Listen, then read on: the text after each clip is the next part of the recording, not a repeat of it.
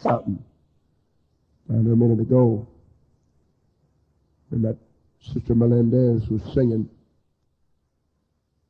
And I've heard, cultural differences,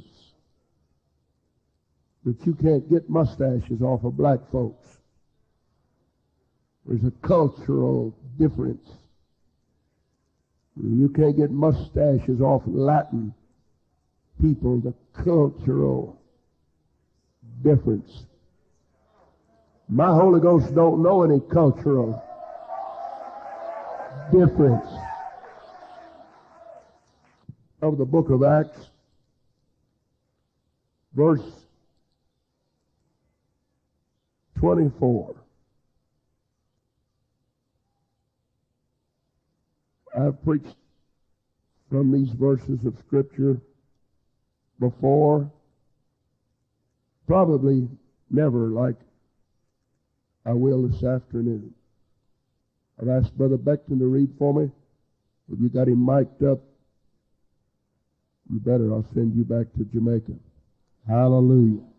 And I'm going to keep that little girl I married you to. Praise God.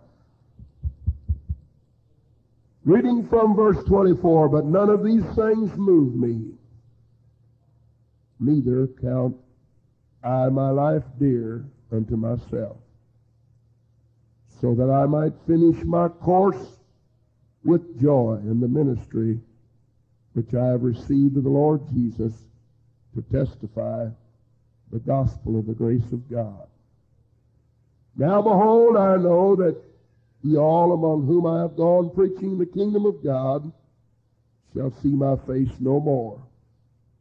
Wherefore I take you to record this day that I am pure from the blood of all men. For I have not shunned to declare unto you all the counsel of God. Take heed therefore unto yourselves, to all the flock over the which the Holy Ghost hath made you overseers, to feed the church of God, which he hath purchased with his own blood. For I know this, after my departing shall grievous wolves enter in among you, not sparing the flock. Also of your own selves shall men arise, speaking perverse things, to draw away disciples after them. Therefore watch and remember that by the space of 3 years I cease not to warn every one night and day with tears. Now, brethren, I commend you to God, to the word of his grace, which is able to build you up, to give you an inheritance among all them which are sanctified. I have coveted no man's silver or gold or apparel. You may be seated.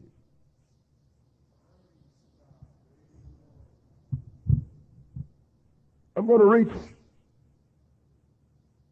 this afternoon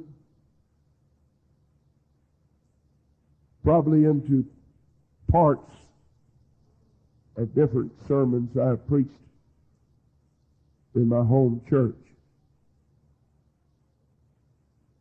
I wish that every man that preached at a camp meeting or general conference, we could set his family and his church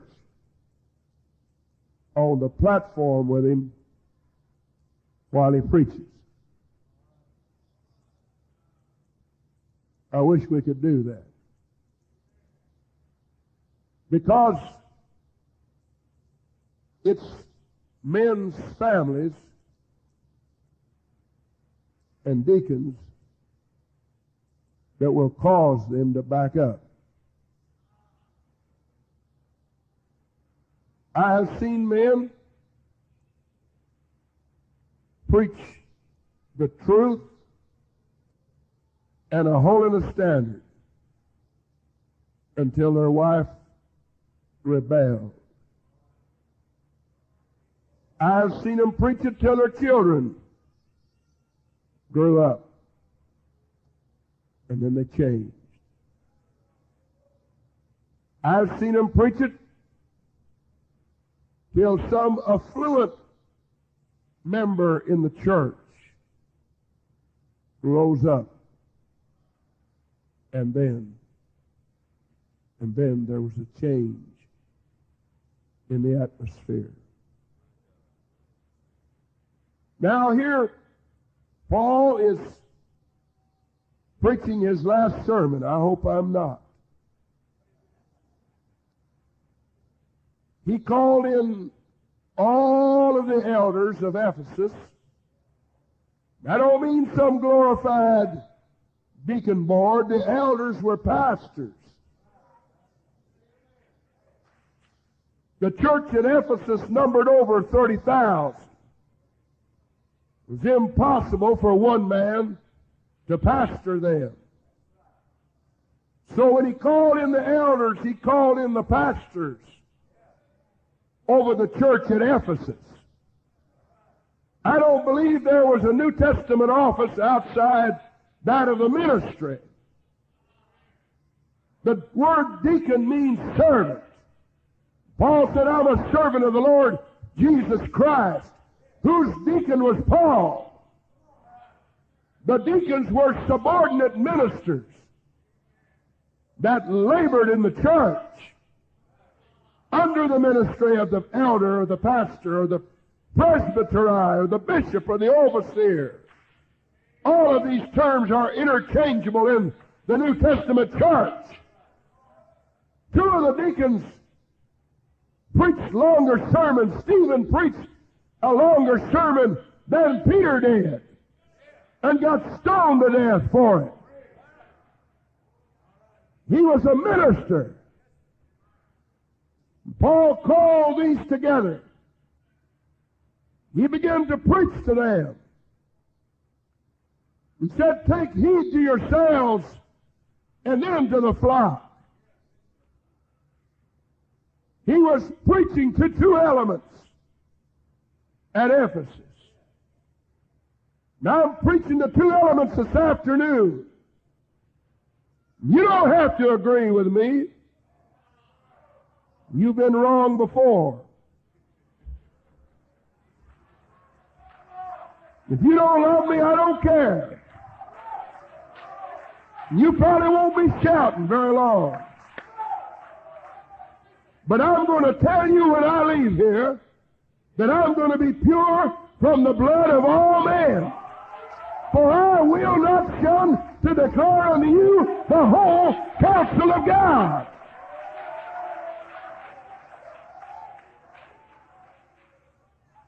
Hey, honey, this thing ain't going to be settled in a board meeting. Now I give honor to the great general board of our United Pentecostal Church. But this will not be settled by them.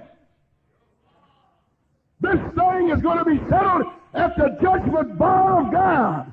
And we're going to find out who's right and who's wrong. And I want to stand there before God free of the blood of all men.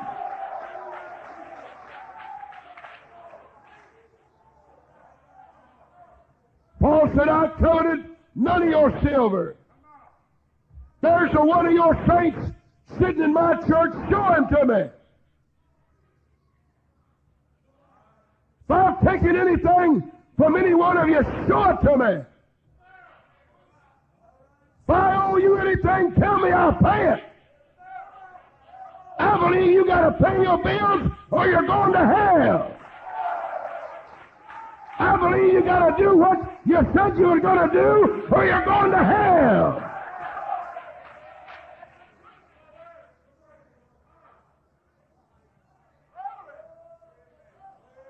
Now, not too long ago, well, it's been quite a while, wife and I and brother and sister Beckton flew to Fresno to a meeting.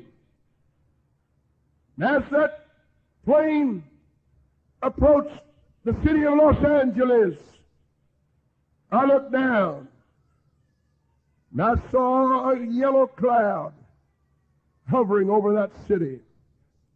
I knew what it was. Not a drop of rain in that cloud. Not one drop of rain in that cloud. The real clouds were up higher. You could see them. It was not long until that plane settled down into a smoky, hazy atmosphere. It wasn't night, but it wasn't day. It was not daylight, but it was not dark. It was a disconcerting, lurid, almost a world of fantasy.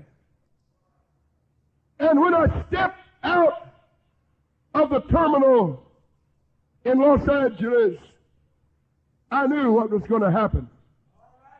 My eyes began to burn, and I began to feel a congestion in my lungs. It was smog.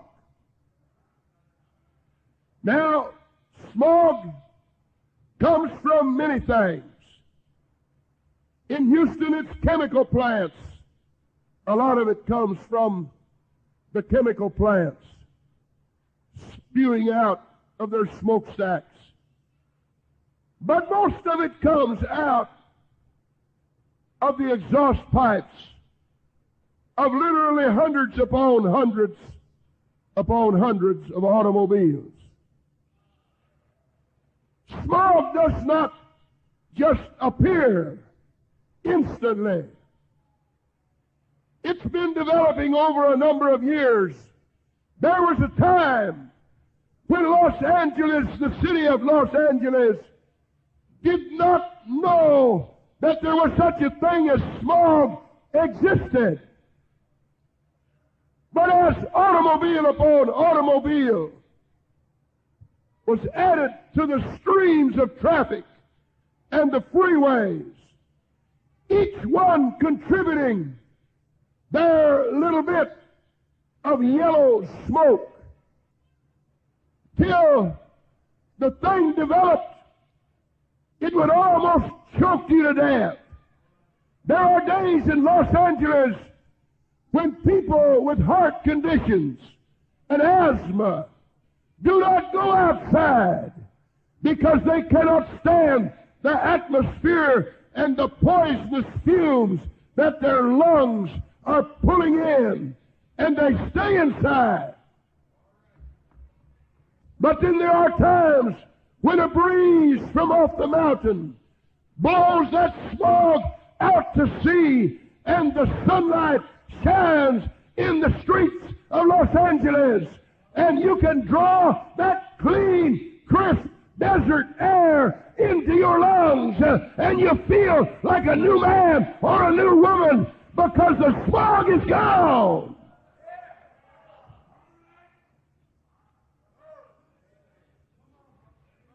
Now, during the course of time, in our ranks, things have crept in a subtle manner, insidiously, quiet, almost unnoticed, step by step, little by little, phase by phase, here a little and there a little, till we are surrounded with some things today that is almost choking us to death. Our spiritual eyes are running, and our spiritual lungs cannot draw into them the oxygen that we need to survive.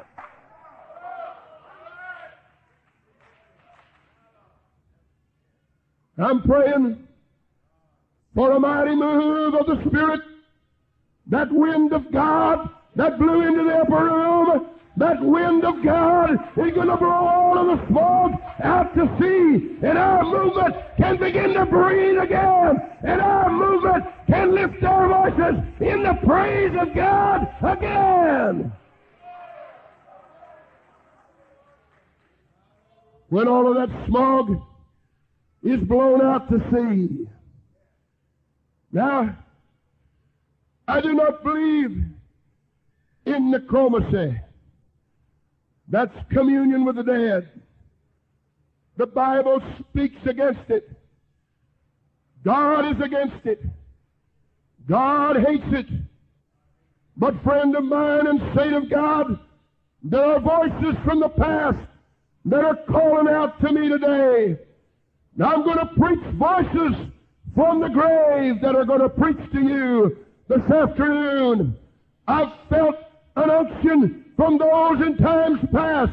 The words that I read unto you this afternoon were the words of a man that is lying in his grave somewhere. Oh, you hear me this afternoon? Peter is dead and Paul is dead, but their voices and the words live in the Word of God. You're listening to a voice from the dead this afternoon.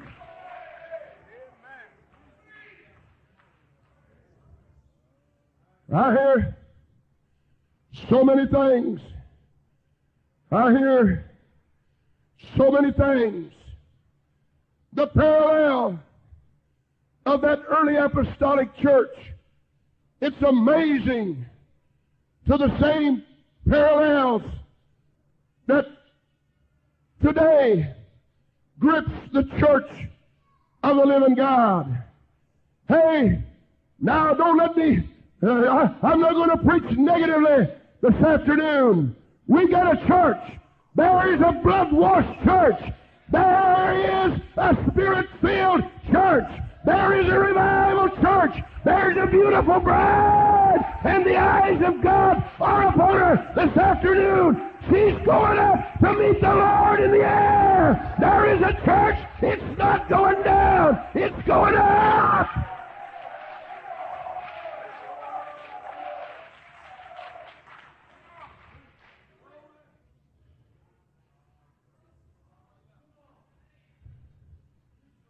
Some things have crept in on us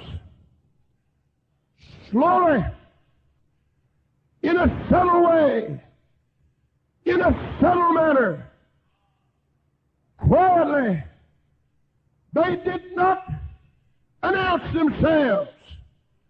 When the devil saw that he could not destroy the apostolic church with persecution, when he found out that letting them die in the Roman Colosseum, you've never stood in the Colosseum at Rome, you need to go there sometime. Stand. The tour guide tried to deny it because she knew that that harlot church was guilty. She tried to deny it. Now she said, the Christians were not slaughtered here. That's a lie. They poured their blood out in the dust of that Roman Colosseum, and they stood and heard the jeering of a bloodthirsty crowd and the cries of a crowd, and they listened to the roaring animals behind the bars that were about to be loosed to leap upon them and spill their blood, and lifted their head toward heaven and would not deny the Lord of glory. Polycarp died at the stake rather than to deny the Lord of God of glory.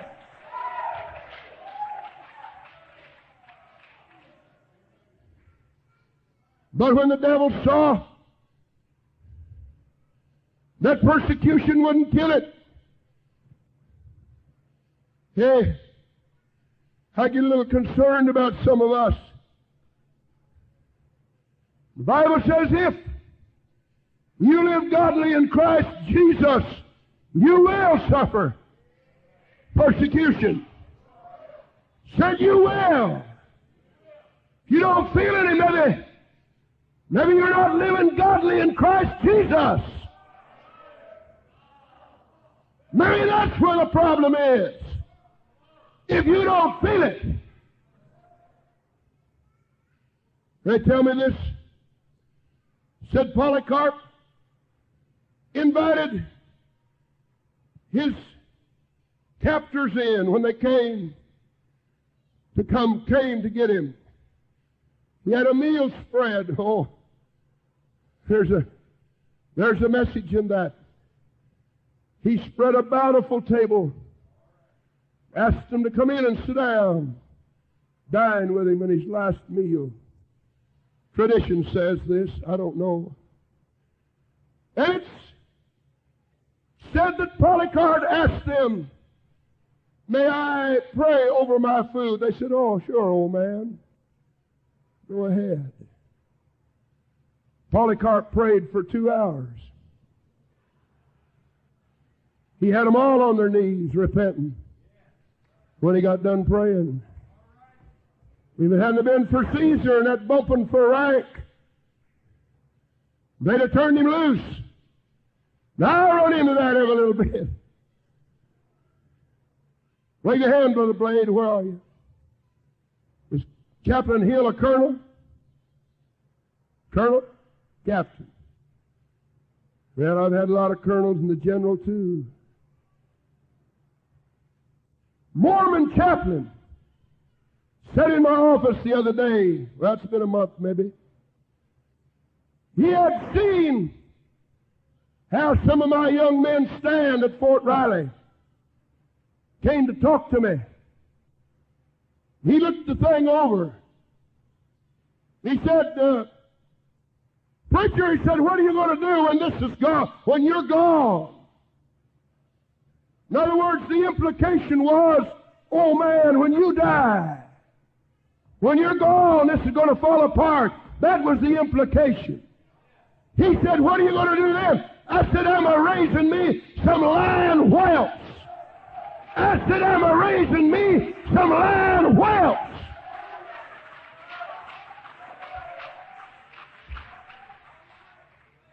Let me tell you, this church ain't going to die. And it ain't going down. It's going up. There will be a church when Jesus comes. And I'm going to be in it. I'm going to be in it. I said, I'm going to be in it.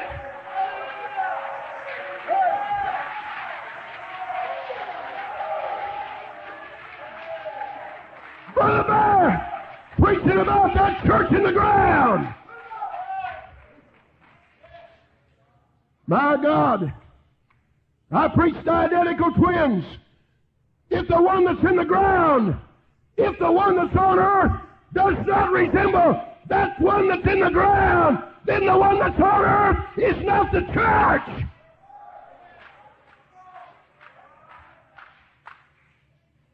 My God, there's a saying going around in political circles, where's the beef? If we could resurrect Paul, he might say, where's the church? Show me the church.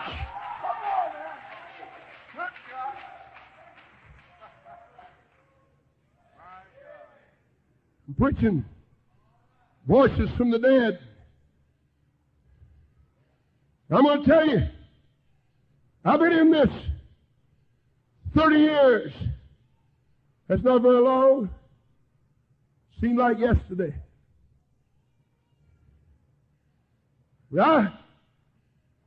I've thought about it, of what things developed down through the years. You hear me now? I can remember when the Assemblies of God, I don't mind calling names, Jesus did. He said, you Pharisees. He didn't mind. I can remember when the Assemblies of God had the same holiness standard that I preach at home. They had long-haired ladies, no makeup on their face, dresses. They preach you got to repent of your sin. You got to be baptized in that, well, not baptized. You got to get wet in that non-existent Trinity.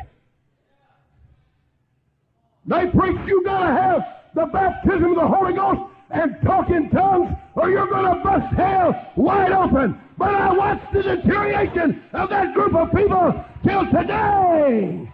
All you got to do is believe on the Lord Jesus Christ, and you'll be saved.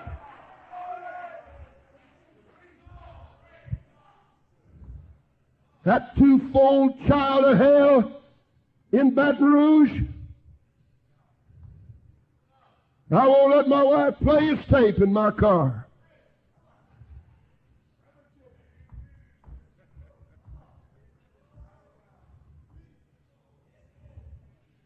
She insists I'll throw her out.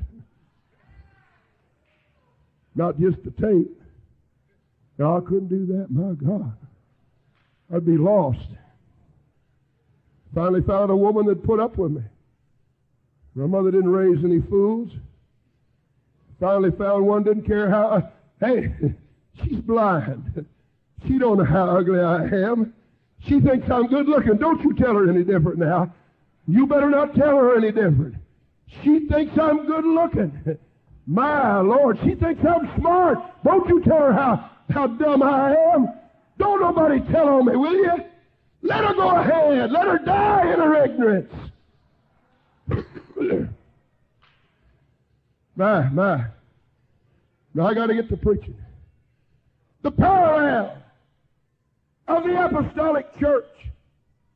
When the devil saw he could not kill him with persecution, then he loved them to death.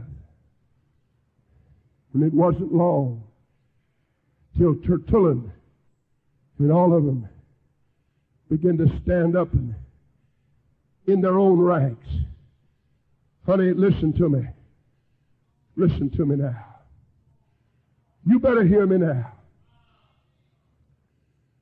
I don't mind the persecution. I can back the commanding general of Fort Riley in a corner. I can set 4 bird colonels on a bench and preach to them.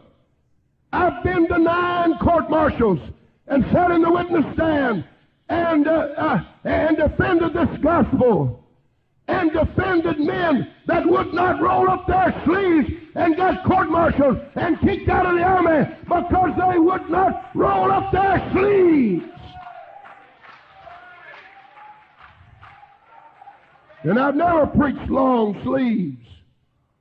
But it seems like when they reach a certain place in God, they'll come to me. Say, Brother Westberg, I don't feel right. My arms feel bare. Maybe if your arms don't feel bare, you don't have enough of God in you yet.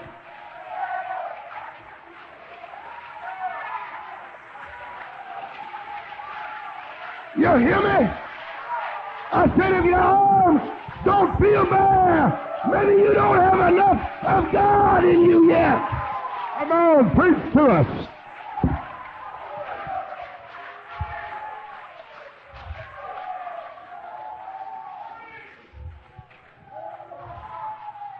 I wonder if we all got the same Holy Ghost.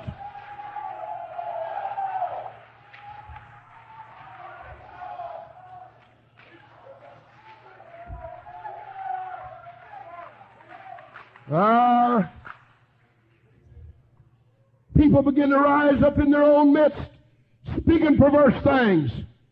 If the Lord tarries, we're going to see those that wear the United Pentecostal banner, and they've got a fellowship card in their billfold that will ridicule some of our ladies because of their pale faces and their godly dress. They're going to be ridiculed from within our own ranks, and it ain't going to be long.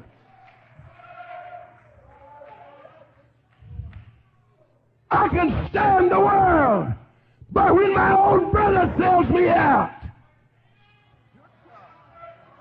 when my own brother sells me out, come on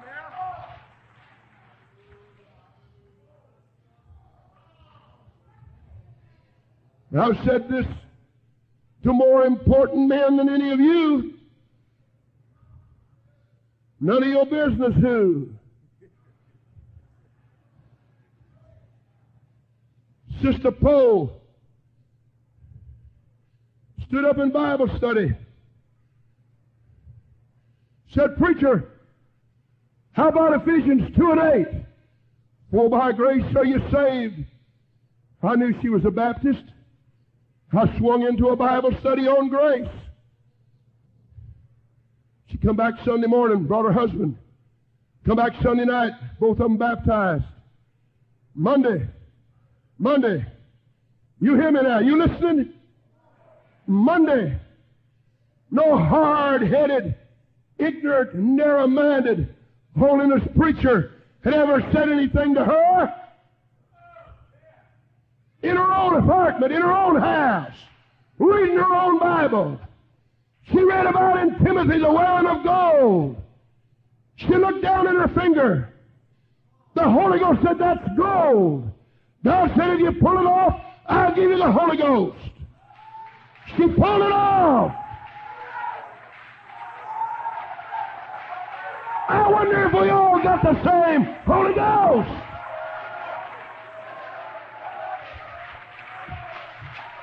Sit down, shut up. Oh, I forgot. Hush. There's visitors here. I forgot. Hush. If it was mine, I'd say shut up. Now, her husband come home. That's when my phone rang. She said, Brother Westberg, my husband's upset now. She said, was that God? I said, yeah, Sister Poe. But I said, now you just, every time that man brings it up, you just say, well, honey, let's pray. Don't fuss with him. Don't argue with him. Don't fight with him. Pat him on the cheek. Be sweet. Say, let's pray. The next afternoon in her kitchen, standing at her sink, stereo playing gospel music, she raised her hands and God filled her with the Holy Ghost in her kitchen. Have we all got the same Holy Ghost? Some of you are so hard-hearted, when you hear it preached, you'll say, well, it don't bother me.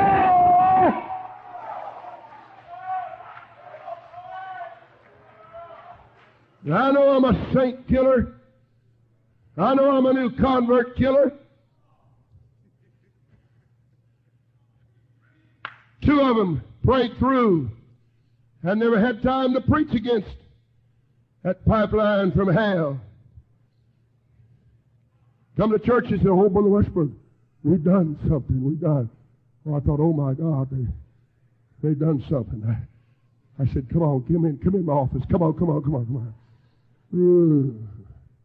They got in there, and I said, now, what did you do? Tell me. Well, I was prepared for the worst. I thought maybe they'd rob the First National. They said, well, we was watching television. Said, all of a sudden we began to feel so bad. Said, we just went over and turned it off and unplugged it and turned it to the wall. Was that wrong?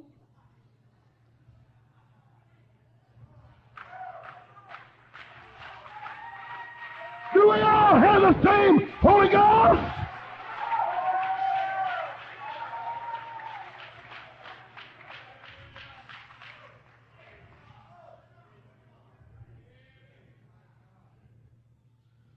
I know I'm hard.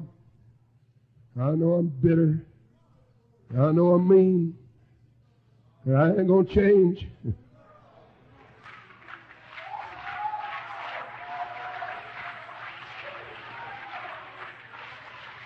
While I'm thinking about that, you sweet man, if you don't like this, you vote me out. You do both of us a favor and vote me out. Because I ain't going to change. I told my church the other night, I said I won't be threatened. I will not be coerced. I will not be intimidated. I will not be pressured.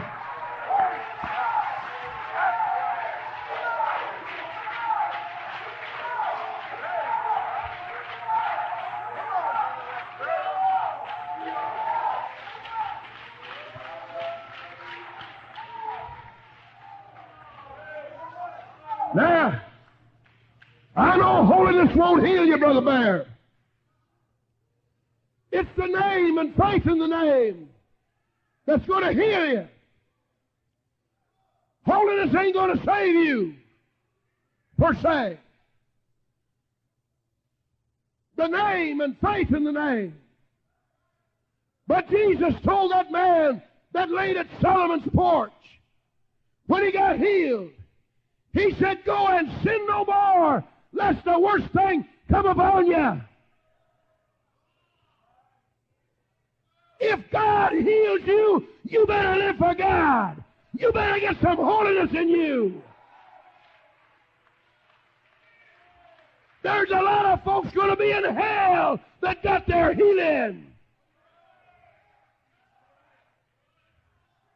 I preached a backslider's funeral 2 weeks ago, or a week or so ago. Drowned in Lake Milford. I hope his brother's not here, but if he is, he's here.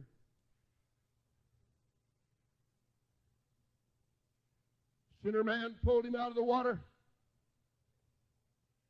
He said, I never saw such a look of horror upon a man's face in my life. And he said his arms were froze stiff straight up when we pulled him out of the water. And he said, I'll be in church Sunday morning, but he wasn't. But he wasn't.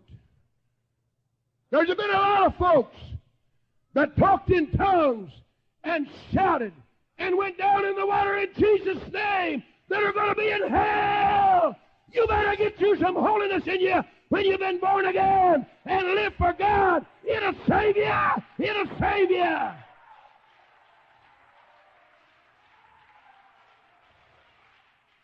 If you ever get your healing, you better get some holiness in you, lest the worst thing come upon you. Jesus said our worst thing come upon you.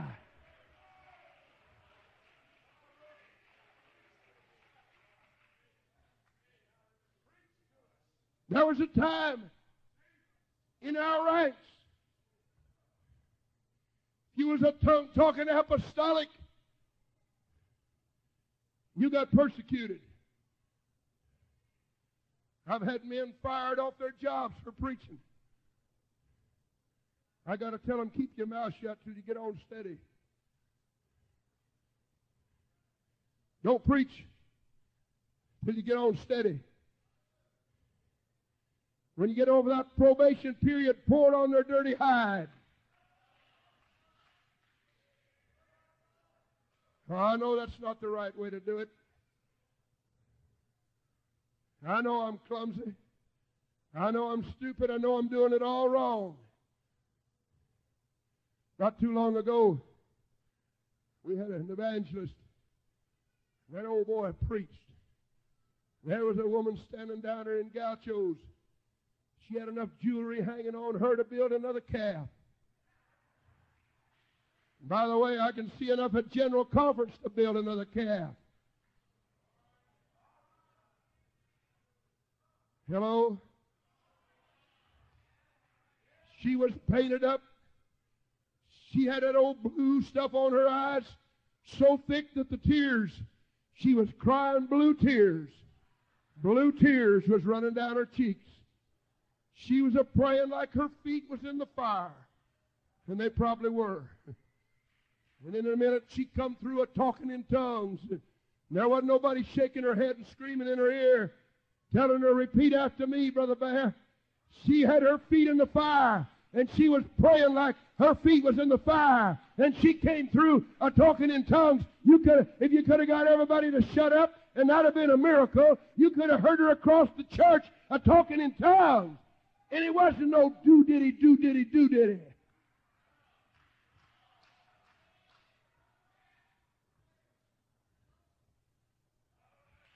I said to the evangelist next night, he said, oh, I didn't see her. He said, I didn't either. Oh, I thought, I got to go find her. So we're trying to find her card, see what her name and address was. And second night rolled around, and he said, hey, he said, I believe I see her back there. You know why we missed her? She looked so much like a saint, you couldn't tell the difference.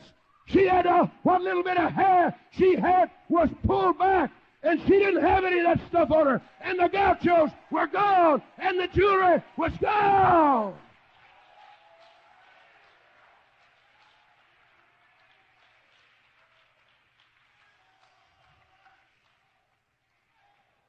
Let me tell you something. Somebody said, I'm worried about all the television creeping in the church. Honey, there ain't one television set in the church. I said there ain't one television set in the church. There might be some people sitting on the pew with one in their house, but there ain't none in the church.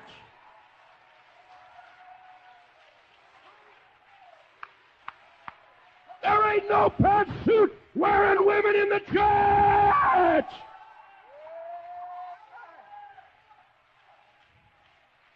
There ain't no effeminate homosexual man in the church.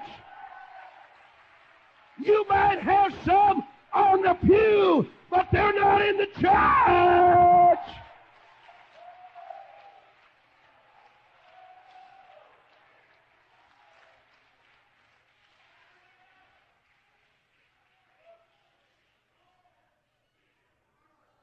I was preaching the other night. My God, the devil hears me. The devil hears me. Never had a church split. My God, the devil hears me. God's blessed me. Never had anybody rise up against me. Oh, my God. The devil hears me. I said, we're fixing to have a church split. I could read the little minds. He said, who's he going to run off now?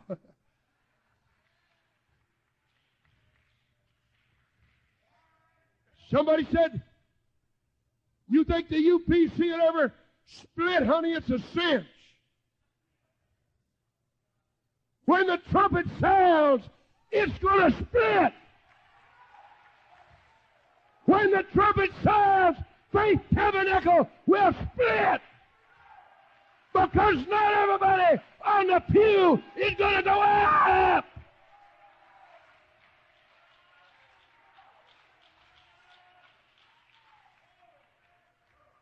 We're going to have the greatest church split you ever seen in your life.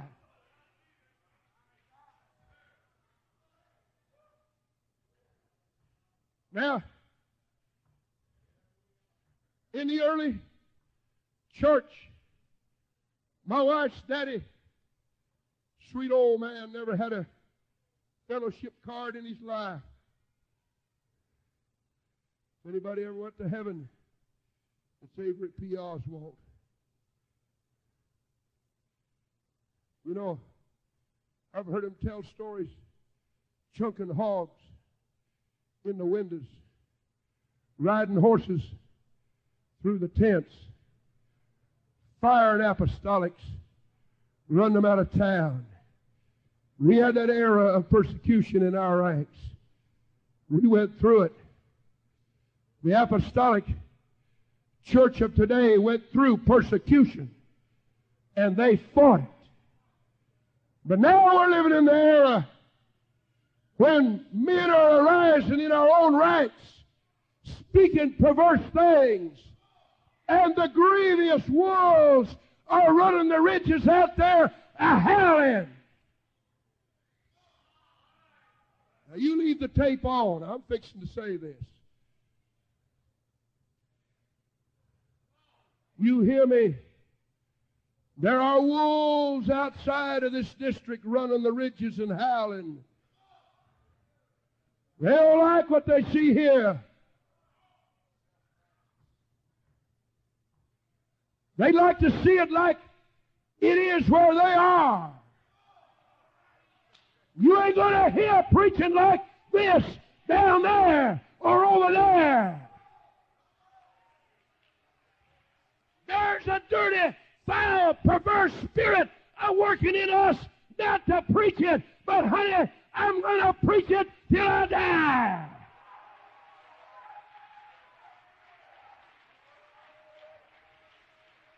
When you quit preaching it, you lost it. I got to preaching at home not long ago, and I really got mad at the devil. I shook my fist at the devil.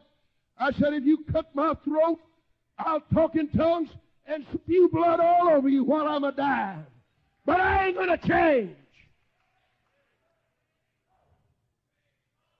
You hear me? In fact, I'm getting a little meaner. Now, some of you don't believe this. But some of you don't believe it. You're goofy. You can believe it or not. There's some godly men sitting on that board. We've had the Holy Ghost sweep in there and get to weeping and talking in tongues and praying, and the business is set. Let me tell you something else. We've got a spiritual leader. And I'm content and confident to place my soul in his care. You want me to say that again?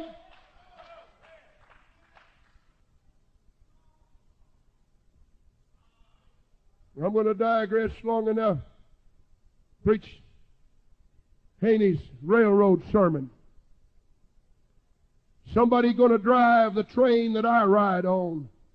I want some gray in his hair. I want somebody that can look down the track and read the signals and keep me on the right track, not get me off on a siding. Keeps a steady hand on the throttle. I need somebody that driving the train that I'm going to ride. If I ever got on a 727, Brother Bear, some little smart, immature, adolescent dude with an Adam's apple sticking out was walking up the gangway of that plane and his cap down over his ears, reading a book on how to fly an airplane. I'm going to say, get my baggage off. I ain't riding this thing. I want somebody that knows what they're doing if they're going to fly my airplane.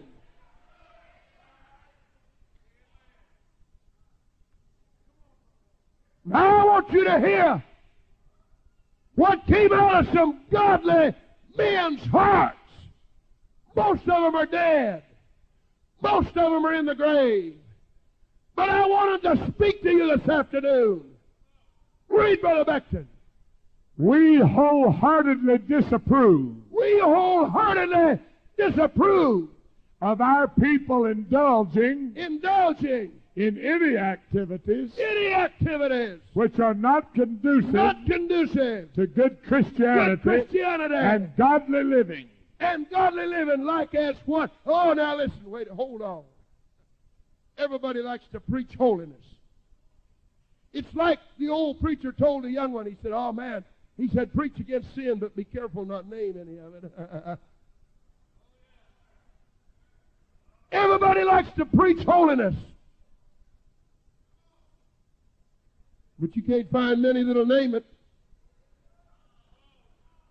I always hear holiness of spirit.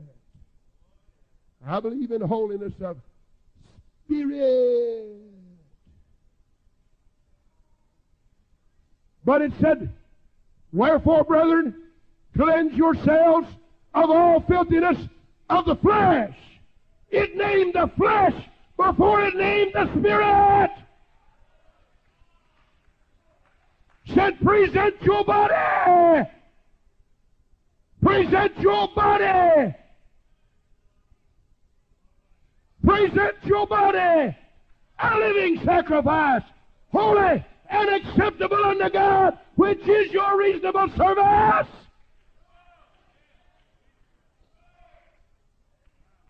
Said, glorify God in your body, and your spirit. Men, let me blow. Hold that manual now. Let me blow some of that Pharisee stuff out of your mind. The most loose, liberal, two-thirds Baptist in our ranks. The charismatic will look at him and call him a Pharisee. You believe a little more than somebody else. You a Pharisee. Paul said, I'm a Pharisee of the Pharisees. Let me tell you what a Pharisee was. Hold that manual. Get me Matthew 23:1. I'm going to tell you what a Pharisee is.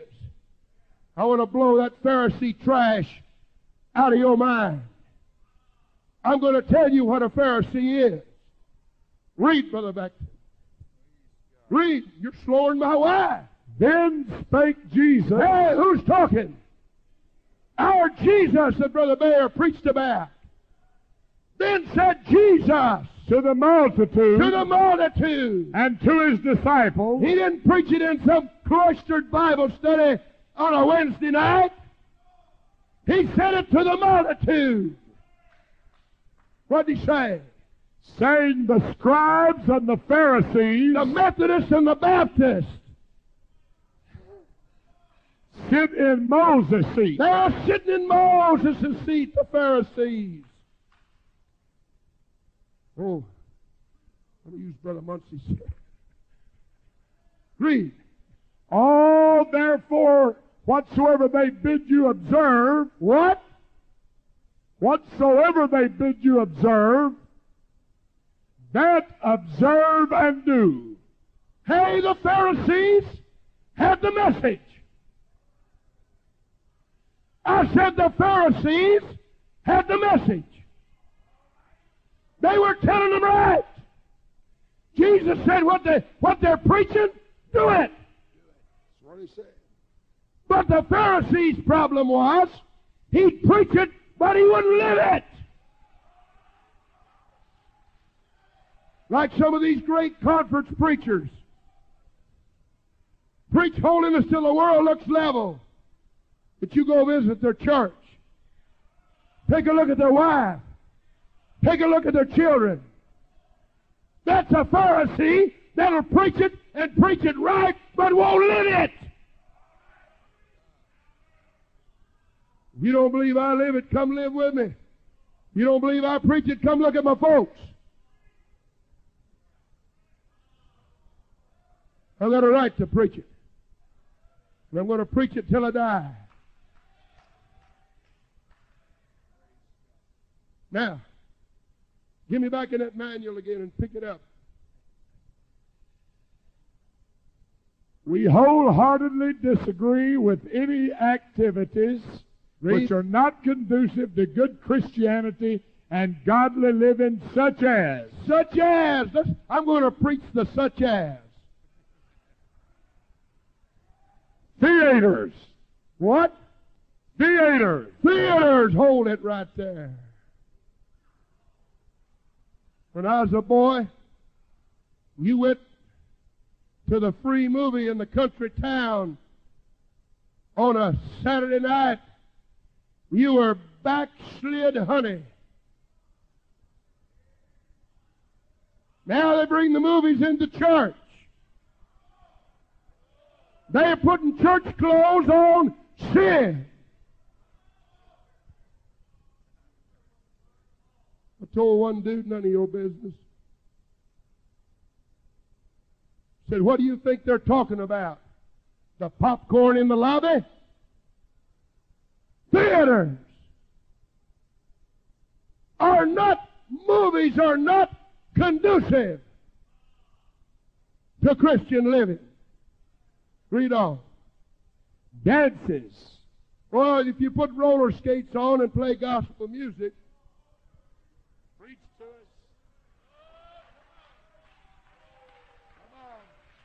Come on, straighten me out. Putting your arm around the same girl, but you got wheels and gospel rock to help you out. Dancing. The devil stole it out of the church and put it in the disco. The devil stole dancing out of the church, put it in the disco. We took it out of the disco. We're going to put it back in the church.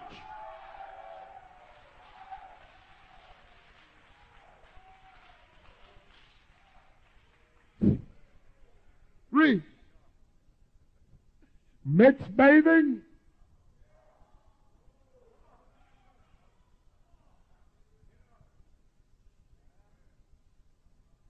God. Read. Women cutting their hair. Oh. My Lord, we had some hard-nosed ancestors. Oh, now they bring it up in the back and bring it over and tip it up. Looks like it's cut, but oh, it's not cut there. I just looked. Hey, honey, when it gets to looking like it, it won't be long. I told my women, the first one of you walks in here wearing a hairdo like that, there ain't room enough for you and me both in here. And I've been here a long time.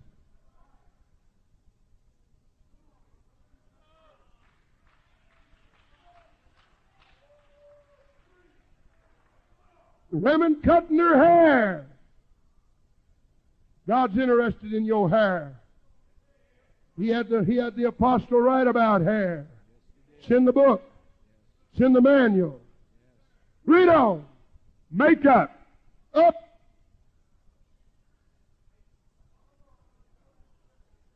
I'm going to say it.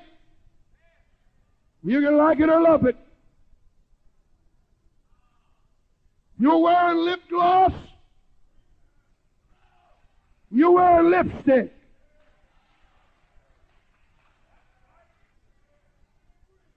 If you're wearing lip gloss, you're wearing lipstick.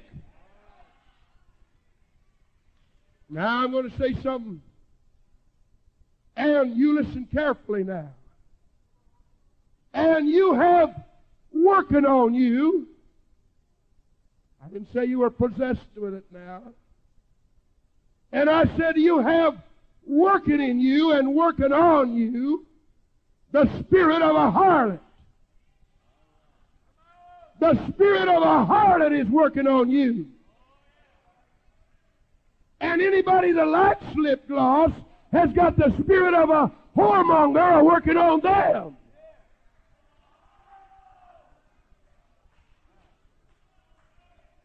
I told my ladies, you want to know what to put on your face? Soap and water. Soap and water. You can't improve on what God done. I said you can't improve on what God does.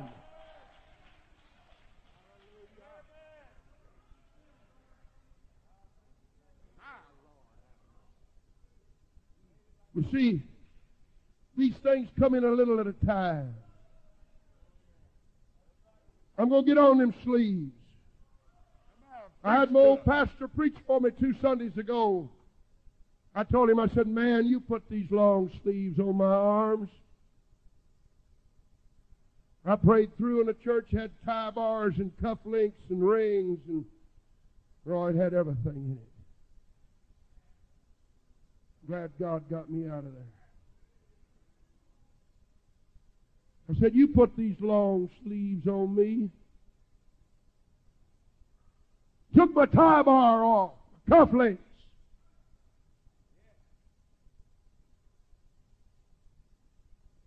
He done it. God bless his heart. I love him.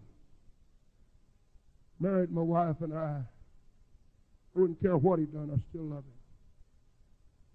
I wouldn't care if he went out and sinned, I'd love him. I'd love him. I'd love his old bald head. Let me tell you something. Cut the tape off. Cut the tape off an elder. I wouldn't want him to hear that. Sweetest man. My. Now, let me get back to sleeves. Been an awful battle at Fort Riley over sleeves.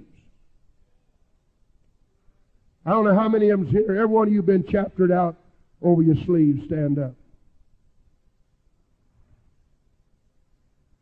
That ain't even a tenth of them. I'd say 40 more. 40 maybe. Sit down, sit down. Now, I've had colonels come in, say, Reverend Westberg, what is there about sleeves? And I'd say, well, Colonel, Chaplain, it's this way. Every man is going to have to face God with his own conscience. Now I said, I don't preach this. I don't preach it. That's true. I don't preach it. Is that right?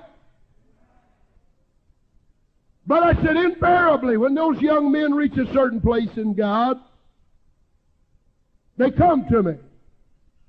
They said, Brother Westberg, I'm not going to roll my sleeves up anymore. I said, now wait a minute, you know what's going to happen? They're going to give you an Article 15. If you sign it, it'll be stockade and extra duty and stockade and extra duty. You get out of that, they'll give you another direct order, roll up your sleeves. It'll be another Article 15, and so on and so on. If you don't sign the Article 15, we're going to a court-martial.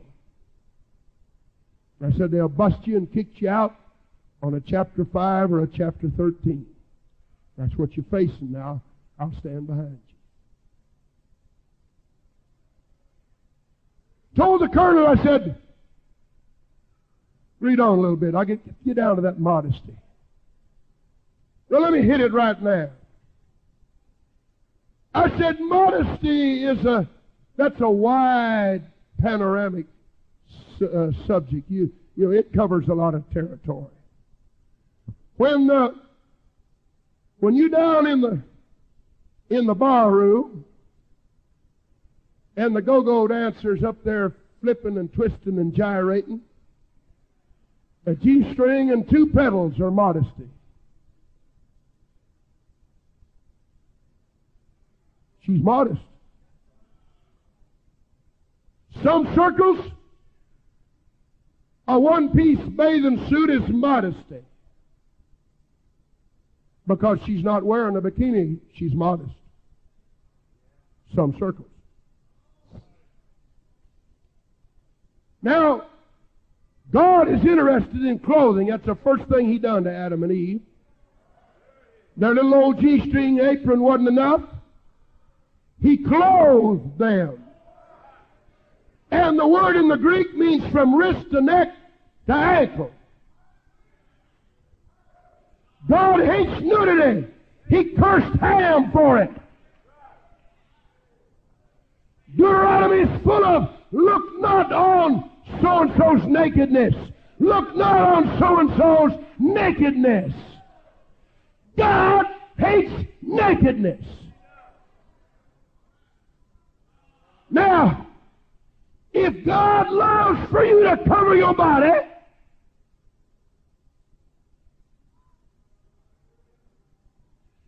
you find your own place in God that you can live with.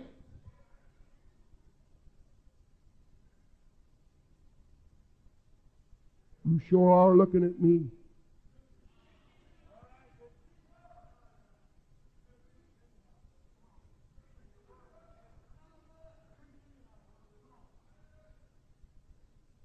You sure are looking at me.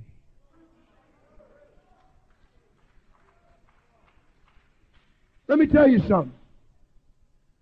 If we get up before the throne of God, and it could have been somebody there walked around with their hairy stomach sticking out, one button buttoned on their shirt. And if they're there, I'm not going to get mad at God and say throw him out. But I'm going to tell you something else. I'm going to get close enough to God where I know I'm not playing Russian roulette with my soul. I'm not going to leave any question. I'm not going to leave any doubt. You come to me and ask me if it's so-and-so wrong. I'll say, if there's a question in your mind, get rid of it. Get rid of it. Cut it off. Put it away from you. Jesus said if it offends you, cut it off. I got to preaching at home not long ago. You know, out in the western United States where I used to punch cows. I used to punch cows. Right in the same county Billy the Kid grew up in. If a snake bit you, old boy looked down and saw those two blue holes where the fangs had gone in, and he knows, he's got to get that venom out of him, or it's going to spread through his entire body, and he's going to be dead. He'll whip out his knife, and he'll cut a notch. It don't matter how much it hurts. He'll cut a notch and begin to suck that venom out before it gets him. Some of you have got worldliness in you. You got things in you you need to get out before it destroys you.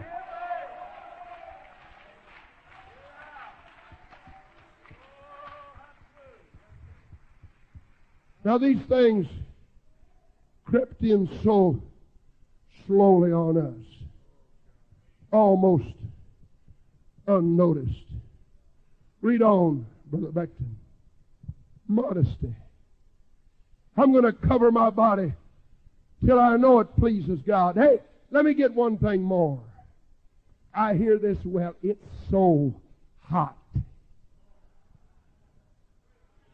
Honey, I worked for a construction company in North Africa for 18 months. And those Arabs, where it really gets hot. Hey, I've had the Sirocco blow in off of that desert. And that wind that gets so hot in those plywood huts, you couldn't tell the hot water from the cold water. That hot wind would blow through there, steel chair sitting in the shade, it gets so hot, you couldn't sit in it. You don't know nothing about heat. And those Arabs, look at them in the paper. Neck to wrist to ankle. The women cover their face. Don't tell me it's too hot. You got to pull your clothes off because it's hot. Don't throw that trash at me. I've seen women out there jogging in shorts when there was frost on the ground. It's not a matter of staying cool or staying hot. It's a matter of lust. I said it's a matter of lust. You women uncovering your bodies to entice a man. You got the spirit of a harlot working on you.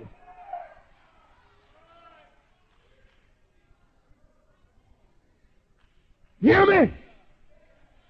I don't care if you're 13 and pretty. Might have been better for you if you'd have been born with buck teeth, cauliflower ears, and a nose like Jimmy Durant's. You might have made heaven if you hadn't have been so pretty. I said you might have made heaven if you hadn't have been so pretty.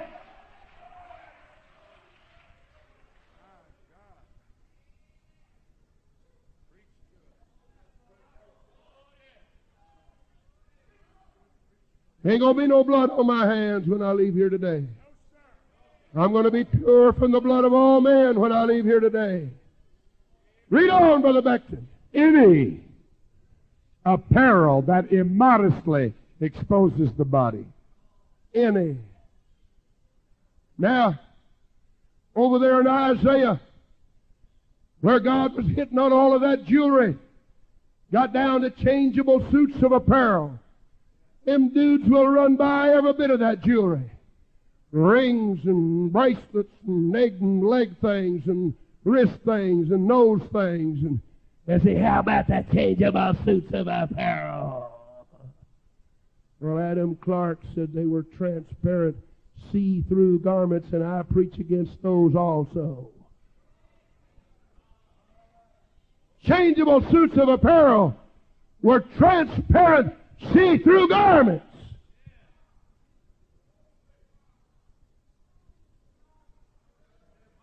Any clothing. Any clothing. That's the voice of the grave is speaking to us. That's old-timers that prayed and sought God and wrote that down for our direction. That's a voice from the grave speaking to you today. Read on, Brother Beckton. Any clothing. All worldly sports and amusement. Tell me which ones are godly. All worldly sports. Which ones are godly? Which ones are scriptural? Tell me which ones. Tell me. All worldly sports. Read on. And unwholesome radio programs and music. Ooh. Now let me tell you when that was written. That was written when Bill Monroe and his bluegrass boys was singing bluegrass. That was written way back there when Lefty Frizzell was getting his start in Bossier City, Louisiana. That was written way back there when Hank Williams was driving his Cadillac. You didn't hear nothing but country music and bluegrass. All worldly music. If G.T. Haywood didn't write it, I wouldn't sing it unless somebody godly. Now, I believe those old Methodists was as godly as they knew how, and I'm going to get on that after a while. Read on. Furthermore, because of the display of all these evils on television, we disapprove. Now, those poor old narrow-minded fellas knew in the Spirit.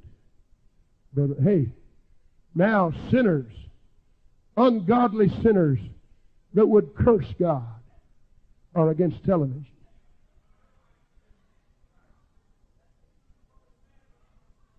They're against it.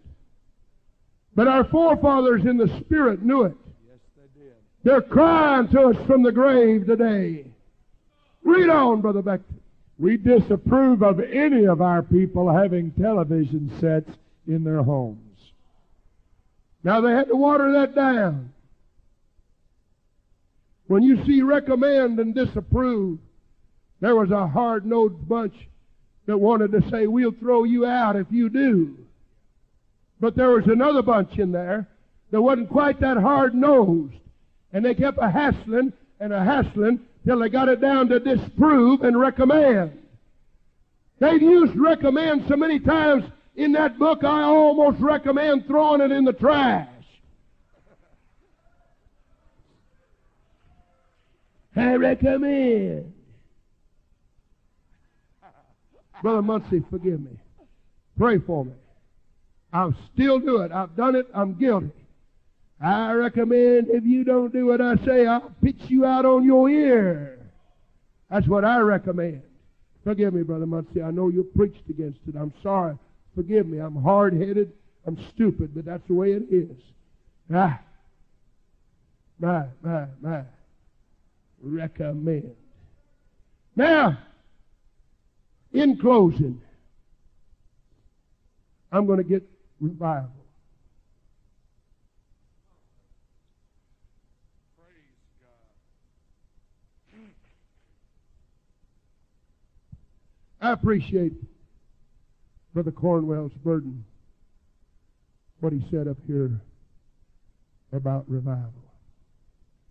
My wife and I have talked and dreamed, and Brother Elder, I've drove through those towns too. And my wife and I have talked and dreamed about a powerful, vibrant, spiritual church in every little city and hamlet in this great state of Kansas, and I'm a Texan. We've talked and we've prayed. And I'm with you. I'm with you, Home Mission Pastor. I know what you're fighting. I had 2 sweet families, 3 members when I come. 2 sweet families, still with me and still sweet. I know what it is. I know the fight that you're fighting. My greatest dream was, maybe 4 or 5 move-in families will come along And I'll have a great church. And I got to thinking maybe some powerful evangelist will come by and preach me a great revival and sweep 100 souls in here. And I'll have a great revival. I'm going to tell you where it's going to start. Oh, mission pastor, you draw a circle and get right in the middle of it. That's where it's going to start. I got tired of waiting on those evangelists. They was running off to the high churches where they could get that big offering, that d'argent, as the French say, the dinero, as the Spanish say, the flus, as the Arab says. And I was waiting on one, but they were high-flying and high-rolling in the big churches. And I said, I'm going to have mine. They can go, but I'm going to have mine. And the move-in families would move out. And they'd drive off and leave me and say, bye, Brother Westberg. But hey, I said, I'm going to have it. I'm going to have it. I'm going to tear it out of the hand of the devil. It's mine. I'm going to have it. 30 years, I've heard every wild soothsayer in the world come by and tell me how to have revival. If we're not careful, we're going to lose everything we got in the name of revival. Video and movies and that trash is going to steal everything we've got in the name of revival. I've heard 100 soothsayers tell me how to have revival. There's one more thing yet for them to try. And I've got the Word of God with me, and I've got history with me. The revivals of Moody, the revivals of Wesley, the revivals of all of those old reformers started with two things: a return to the Word of God and a return to God's standard of holiness. And if you will return to the Word of God and return to the standard of God's holiness, God will give you a revival. Why don't they try it? They've tried everything else. Let me tell you something. This ain't popular, but I'm going to preach it. You know why? 300 are swept in and 30 stay.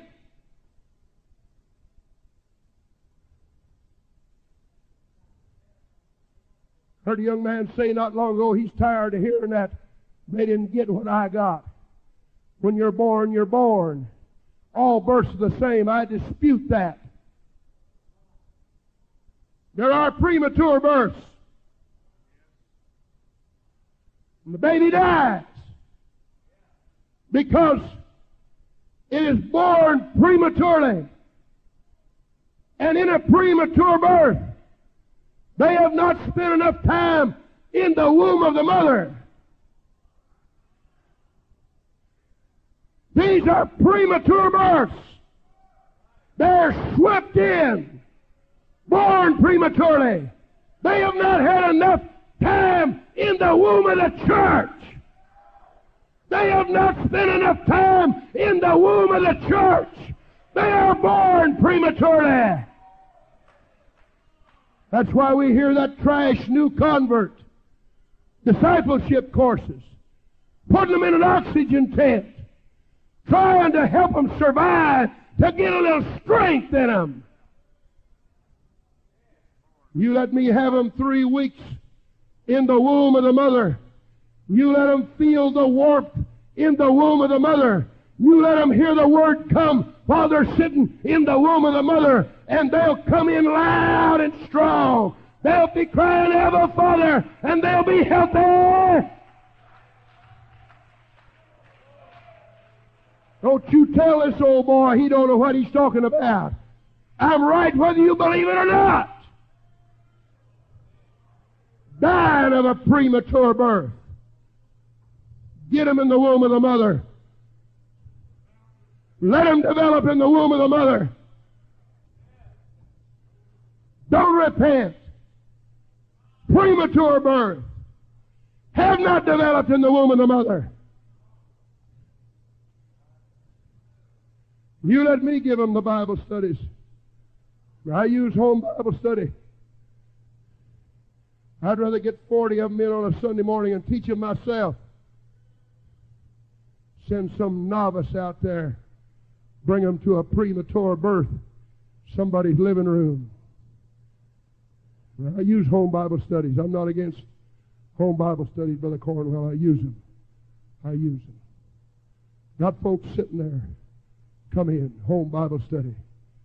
But you let me get them in the womb of the mother. You let them feel the warmth of the mother. You let them develop in the womb of the mother. They're going to come through loud, strong, and healthy in the Word of God.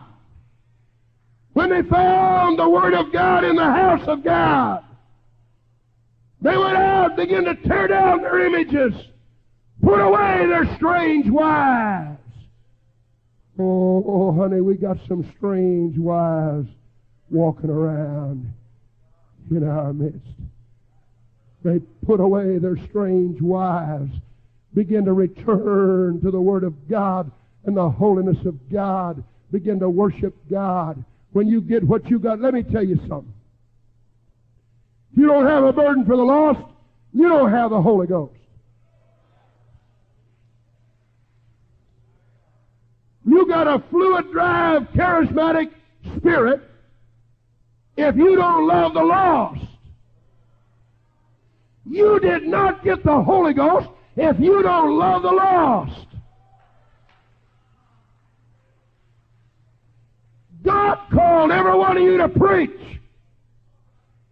I've had young men, Brother Westberg, I believe I'm called to preach.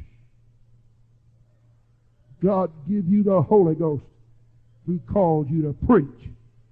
That don't mean you're a pastor's pulpit. Get out there on the street corner. Get on the job. Wherever you are, cross the fence. Get on it. Get on it. Get on it.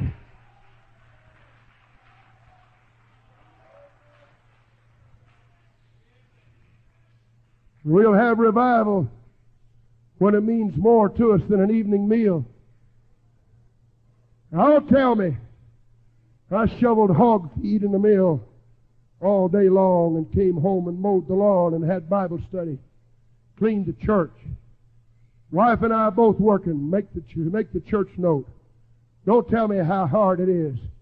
I've been a 30 foot down in a wooden bin, 10 by 10, no windows, and the air was 30 feet up there in the Kansas summertime, shoveling hog feed into an auger, and a sweat and the hog feed running down in my eyes.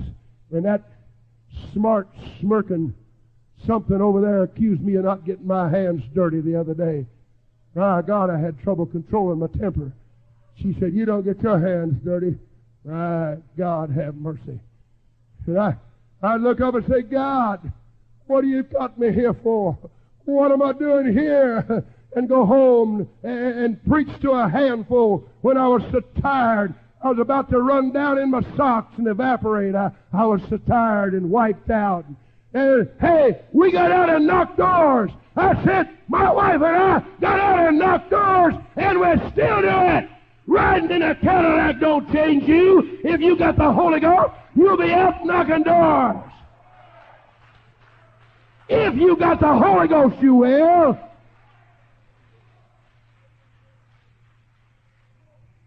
Don't tell me how tough it is. You need to get some Holy Ghost tough in you. I said, get you some Holy Ghost tough in you. Now, I'm going to quit. I know you're hungry.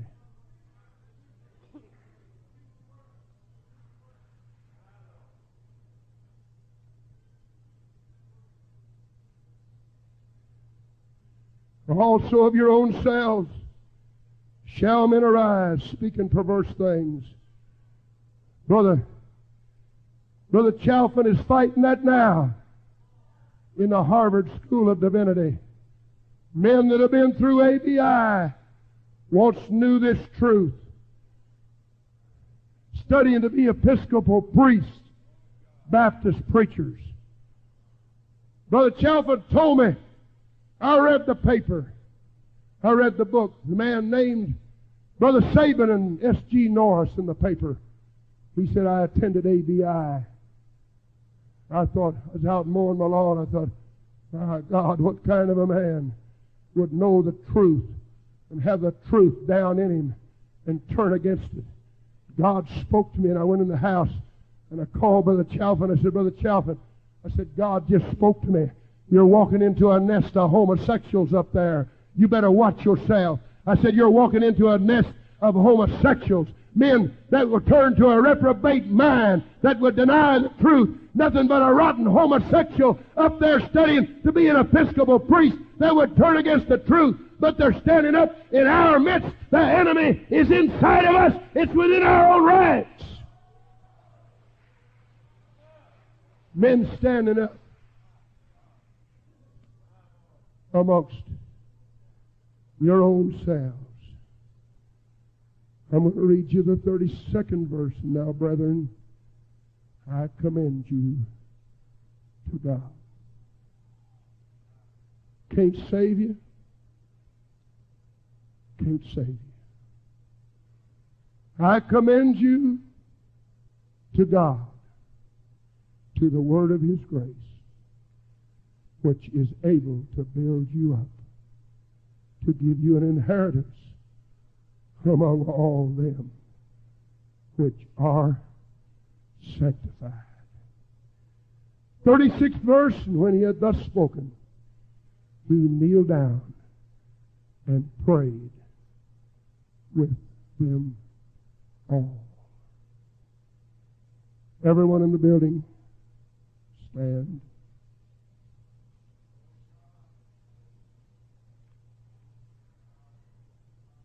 Paul is dead. Peter is dead. Peter is not buried under the altar in St. Peter's Basilica in the Vatican in Rome. If they had buried Peter there, he'd have got up and walked away from there. That's not Peter. That's another Catholic lie.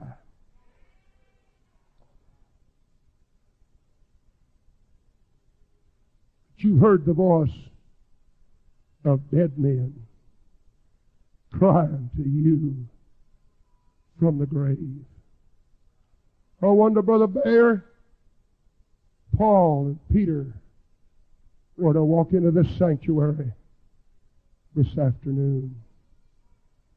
A wonderful J.T. Haywood, C.P. Kilgore, some of our old giants of the faith were to come back from the grave, walk into our midst, walk into our so-called churches.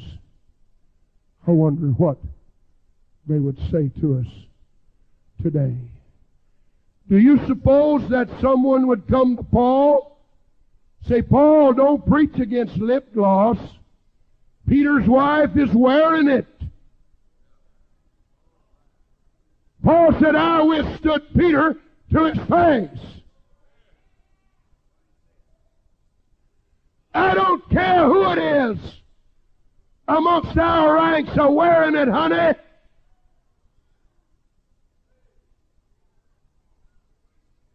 They've got the spirit of a harlot working on them. And it may possess them before they're done. Can you imagine somebody saying to Peter, don't write that about outward adornment? Silas's wife wears a wedding band. You imagine Peter holding back?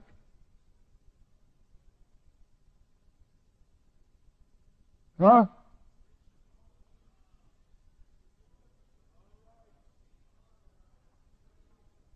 You imagine that? Soft pedal the message because of somebody's wife, somebody's children, somebody's church, somebody's theology. Hey, we'll find out who's right when we stand before God. I'm gonna be living and preaching in the place where I can stand and meet Him face to face with a conscience void of offense toward God and toward man.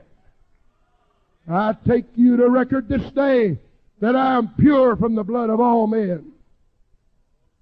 God bless you.